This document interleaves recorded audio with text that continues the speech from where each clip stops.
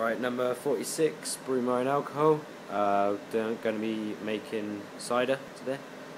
Basically get the apples, crush them up, press them to make apple juice, and then wait for it to ferment for 7 months.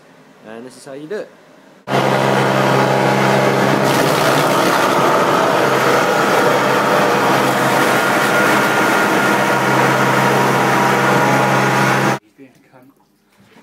And there's already juice coming out.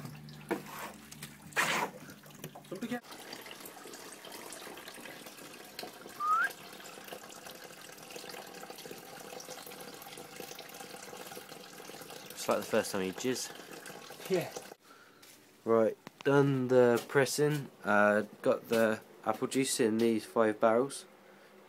Got about 150 litres, 150 litres here of cider. At the moment it's apple juice, but it's fermenting into cider as we speak. Show you some of the bubbles. That's it all frothing there into cider. Done.